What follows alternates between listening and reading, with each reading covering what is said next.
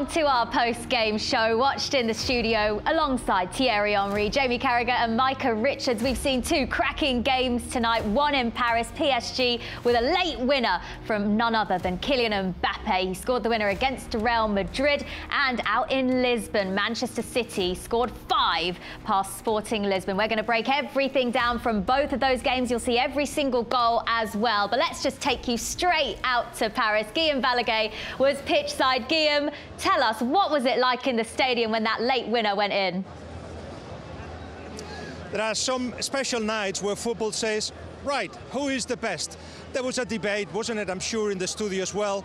And Mbappe has tried for 90 minutes to say, it's me, give me the ball, I'll do things with it. He actually had a couple of chances, but right when it matters, just before the game finished, he picked the ball and you could see the whole stadium standing up, holding the breath and thinking, let's see what he can do. What he could do is actually score a winning goal that confirms what we've seen during the game, that PSG were clearly superior tonight. The game is what Pochettino had in his mind, not so much what Ancelotti had in his mind, but needed the confirmation of somebody, anybody.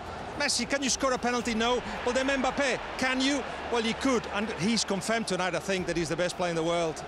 Yeah, we've been talking about that in the studio as well. I think that the boys agree with you there as well, Guillaume. What did you think, Micah? Oh, certainly. Kylian, I've been banging on about Kylian for the last, what, 2 years now, Jamie? Has you been on CBS? Basically.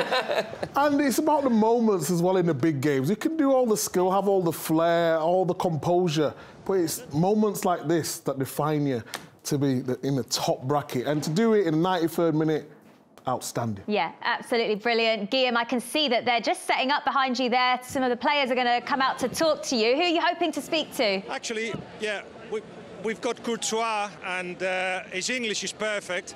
He perhaps is not the happiest player right now, but how did you feel the game went today? Yeah, I think not so good for us. Although when you are 0-0 till the 93rd minute or so, it's quite good. But with the chances they had, the penalty. But then to concede a silly goal in the end is hard to take. I think we lose the ball in midfield, really stupid. Then I think Mbappe can go away too easy from 2 people, and then I have bad luck that the ball just goes between my legs. So, unfortunate. I'm not sure this was the game that you imagined, that you had prepared. You didn't see Real Madrid coming past the halfway line often enough. That's not you. No, obviously it's not good. I don't think we had a shot on target today, so I don't think that's good. I think for us it was hard to cope with their high pressure. We were maybe not too relaxed on the ball. Yeah, and then it was hard to find, if you want to play good defensive, we have to be more clinical in the counter-attack, and that we also weren't today. So we lost too many easy balls, and then it's hard to get something out of the game. So a draw would have been good to go back to Bernabeu, although with the away rule, a draw would have meant that we had to win anyway at home.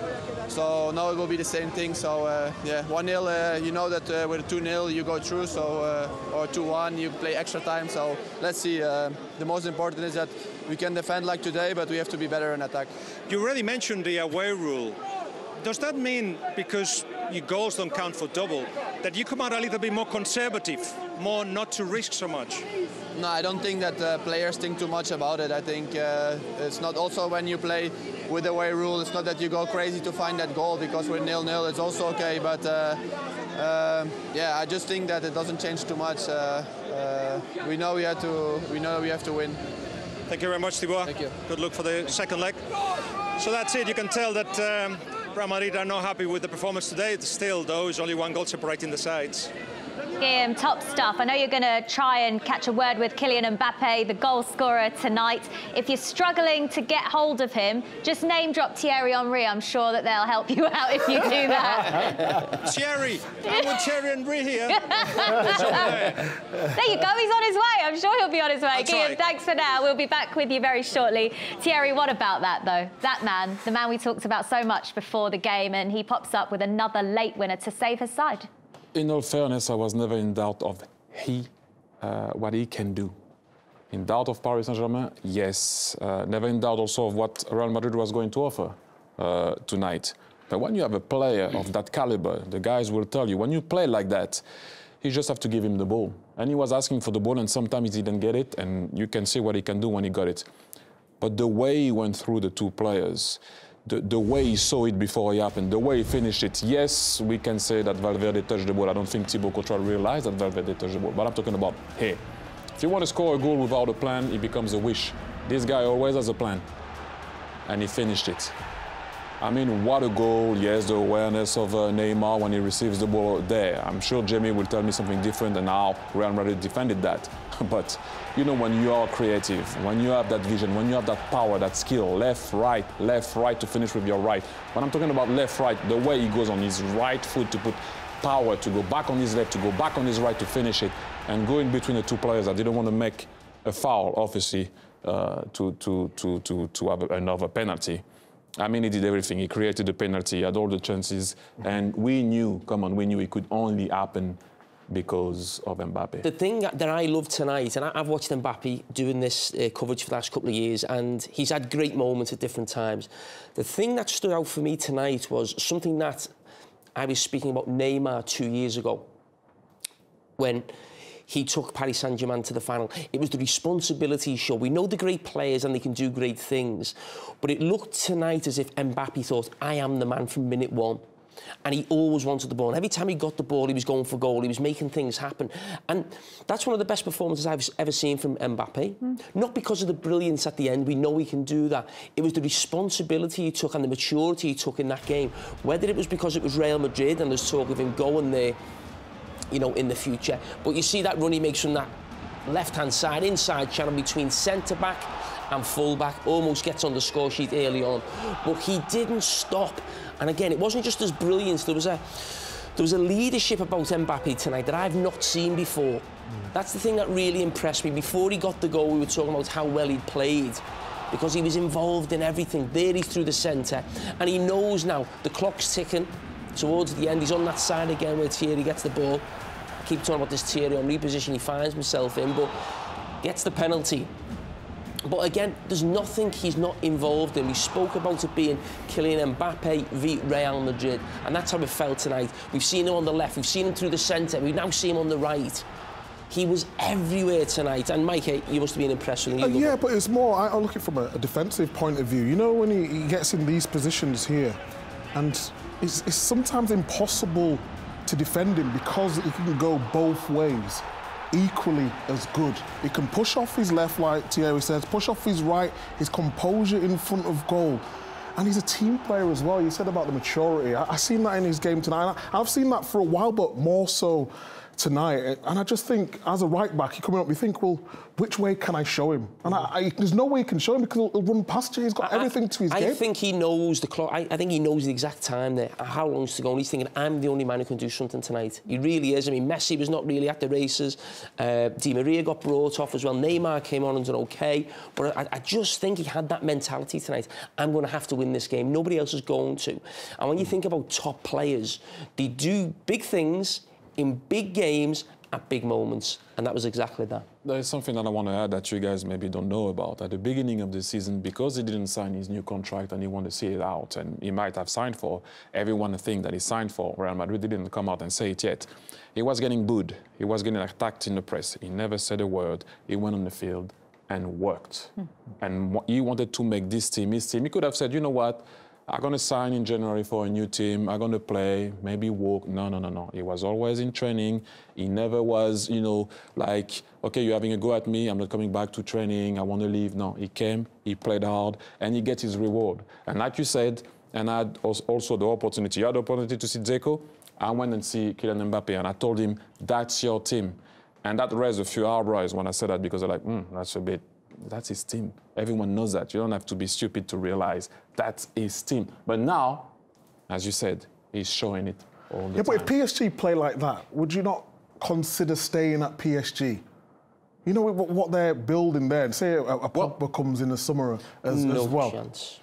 I don't. You know, it's a tough one for me, because you know, being a Frenchman, you would like him to stay in the league, in a team like that. But for me, if they wanted to secure Mbappe, they had to do it 2 years ago. They didn't show him the love. Yes. Now, another team did. We don't know who it is. I don't think he will stay. Mbappe should not be playing in the French league. He's right to go at the end of the season. The problem for PSG is they paid so much money for him and he looks like he's going to leave on a free, or whether he signs a contract with a buyout clause so Madrid have to pay some money and he does something to pacify PSG and the supporters. But players of that calibre shouldn't be playing in the French league. Neymar should never have made that move. Messi's made that move at the end of his career, going to get financially looked after. Good luck to him. But a player at the actual peak of his powers should not be playing in the French league. And that's why he has to go to Real Madrid. We'll continue talking about this, but we've all calmed down a little bit now. It all got very excitable in the studio when Mbappe scored that goal. Let's take a look.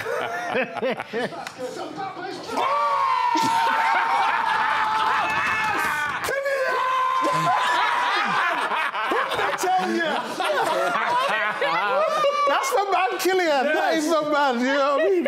I've backed him since day one. Honestly. Oh my goodness me. That was good watching that back, wasn't it? And look, they almost took the lead a lot before that when they had the best opportunity of the game at this stage, which was the penalty. Let's just take another look at the incident first of all and tell us, Thierry, what happened here? Well, the ball's going to arrive in a 1v1, obviously, with Carvajal and Mbappe. There is no one in the box. Why would you commit? Someone must have told him, do not commit. Stand your ground. This guy is too quick. You put your body in, your leg in, obviously. He doesn't have to jump over you. He runs into your leg, and it is a penalty. And the big man is going to step to take it. What does he do wrong here, Thierry? Or is it just a good save? Do we have to give credit to the goalkeeper? You can always argue that he's not right in the bottom corner. You can give Thibaut Courtois credit, because if Thibaut Courtois went the other way, everyone would have said, oh, composure from Messi. Send the keeper the other way, and he puts the ball on the other side. I think that's a great save from Courtois. Yes, the ball could have been more in the corner from Messi, but that's a good save for me. What did you make of Messi's night overall? Shadow of his former self, and for me, the best player I've ever seen, one of the greatest players we've ever seen, but no, he's doing something. I want to ask you about this, Thierry, and I think about strikers I played with, and when you get to a certain age, it's difficult to hate teams in behind or being up against defenders. Now, we know he played in that sort of false nine role, but even when he played in that false nine role and made it famous, he is the guy who made that position. He would still be really close to defenders, dragging people out of position. Here we saw Messi becoming a midfield player, really. And I always felt when I was playing with strikers who were coming towards the end of their careers, they come deeper for the ball because they want touches. Because if they stay high up against the defenders, they're not going to get a touch. They haven't got the power or maybe the pace now to run in behind. Is that something you'd agree with, Thierry? Is that something that maybe happened to you when you're coming to your latter days as a striker? Maybe attacking players do come shorter for the ball because they can't hear people in behind. Well, I was still quick, but anyway. No, seriously, no, it does happen. And the first thing you do is you come in midfield and try to link up with people, and do 1-2. You try to beat people with a 1-2. And this is why when he plays with Argentina, it's a bit better because the team is structured around him. But you can't structure the team around him with Mbappe. Mbappe wants the ball. When Mbappe goes on the counter, if you don't follow him, that's on you. He doesn't go on his pace. And that's why I think he does struggle. And if you're Pochettino now, Mbappe is winning you games. When I was in Barcelona, Messi was winning us games. I wasn't going to go in, can we play for me? Yeah. If his name wasn't Lionel Messi, Pochettino would have taken him off, 100%. You agree, Micah? Probably. I have to agree with Jamie on this one. He had 8 shots today, only 2 on target, so yeah, not his best night today. OK, not... Explosive! Kylian Mbappe has made it happen all by himself. Yeah, Kylian Mbappe, the star of the night, the difference maker in Paris. He got the goal that gave PSG the 1-0 victory over Real Madrid. He was in the spotlight all evening, but now I'm going to give Thierry Henry the spotlight because you speak the language of love. Kate Abdo is not here in the studio to translate this interview, so I'll let the floor be yours. Kylian's been talking to the press. That would be a first for me. Bear with me. Oui, hein? It'll be better than what Jamie would do. Vous êtes élu player of the match ce soir. Comment vous pouvez analyser votre performance? So it's been nice. How you analyze the game? Comme toute l'équipe, j'ai été dans le bon tempo du match. J'ai essayé d'aider mon équipe Kylian is saying that it's been like the team, he's been in the right tempo throughout the whole game, trying to work hard offensively and defensively. Vous avez manqué un petit peu de réalisme au début du match. Qu'est-ce qui vous a manqué pour... C'est des détails, c'est des détails. Well, he couldn't score before. He's been asked, and he said it's all about details. Il faut rester lucide pour les occasions. He made a lot of runs. Mais on a réussi à avoir ce léger avantage pour le match. He has to stay focused to make sure that he could have scored that goal and be ready for the return leg. Je pense qu'on va tirer quelques leçons, mais pas beaucoup non plus, parce que ça va être un match complètement différent. Ça va être un autre contexte, une autre Sorry, I'm listening. He's been asked, you know, what he can take of the game. He said the game in Bernabeu will be different, and they can't learn much from it. And hopefully they can go there and win it and qualify. Boom! Fantastic! Can I leave? No? You know? Oh, oui, yeah. You can do it all, Thierry, eh? No, but I tried. Impressive night for him. Listen, this is a type of player that, you know, the other day I was talking to a friend of mine, and I will share that. I was like, not a lot of people make me jump out of my seat or make me scream like you saw before. You know, this is what you want to see. This is why you put your TV on, because you want to see people unlocking something. And I always go on about a 1v1. You know, all the time you have coaches will tell you, ball has to go there, ball has to go there, you have to put it back, switch it. What happened to instinct? What happened to 1v1? And this guy has plenty of it. Let him play, let us enjoy it. But what a night, what a goal, and I'm sure it won't be the last. No, Champions League knockout stages here on CBS. Manchester City won tonight, PSG won as well, and Guillaume Balaguer has been talking to the winning manager in Paris, Mauricio Pochettino. It was surprising that perhaps that Messi took the penalty, generally as Mbappé, is that right? No, I think they decide, and yes, but for me it's a thing that not to do. I am so happy with the performance of Leo. If the team play well, it's because he was so good today. Yes, we feel sorry for him because he deserved to score, but no doubt he's the best player in the world, and he's going to give happiness to the fans because he have unbelievable talent and great character. 90 minutes, after 90 minutes, you thinking, what a shame we're not scoring, or you were hoping? No, I think, okay, in the moment that it's 90 minutes, in this moment you need to be positive and say, okay, we play well, 90 minutes, we were better than Real Madrid. Why not to be better in 3 weeks, better than there in Madrid and with the game? I think it's about to build your present and your future, and of course, when you score is better, but I think I was really pleased in the same way. Sorry, last one. Oh. Mbappé. Are we saying now that he's the best in the world, or what can we say? Mbappé is amazing, he's a great talent. And after 1 year and a few months that I am here, I always talking in the same way.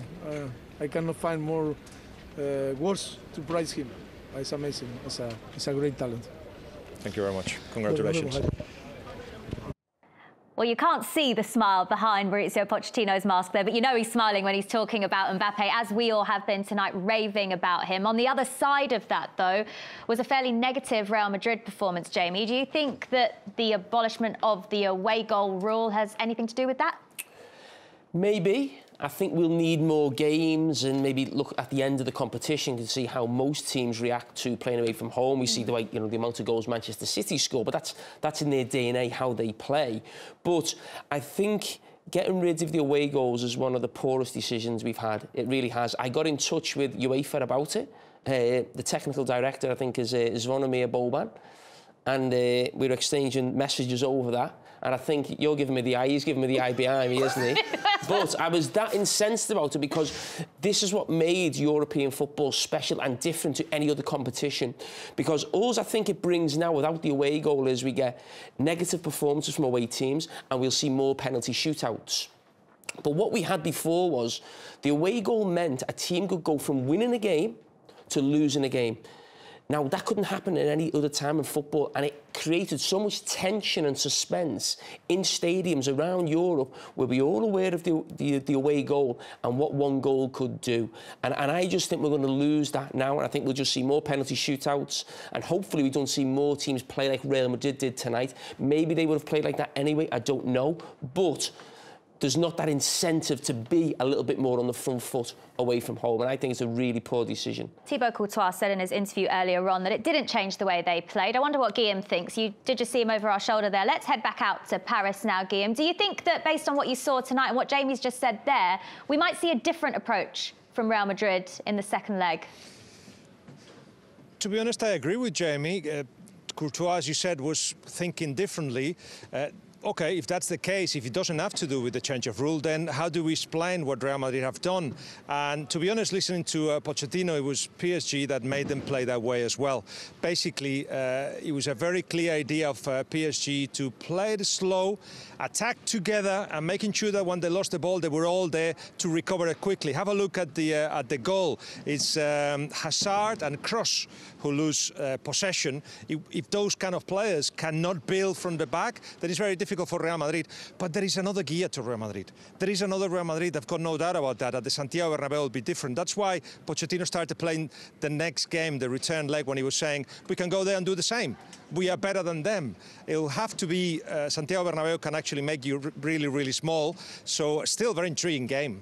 Yeah, and I know you're off to Milan now, aren't you, Guillaume? You're on your travels. You're going to go watch the Inter Milan against Liverpool game tomorrow. Quite a week for you on Valentine's week. Paris, then Milan. Not bad, eh? On my own, Jules. Oh, bless him. Well, we'll catch up with you tomorrow, Guillaume. Just a quick word about that game then, Jamie. How are you feeling ahead of it? Excited. I think that's the real big game of the night, one of the biggest ones of this round. But Liverpool and I think Premier League teams now, when they come up against Italian teams, I think are strong favourites. Yeah. And just watch out for Dzeko tomorrow. That's all I'm saying. He's in great form, great movement, and he believes. Would you say that if he wasn't your mate? Oh, wow. Oh. Probably not. Well, look, so much to look forward to tomorrow. As for tonight, the Magnificent Seven stepped up. Raheem Sterling with a superb strike to cap Manchester City's 5-0 win, while in Paris it was the one and only Kylian Mbappe with the dramatic winner for PSG against Real Madrid. And tomorrow the stars are back on show again with Inter Milan, Liverpool and Bayern Munich in action. We'll see you tomorrow. Thanks, guys. Bye-bye.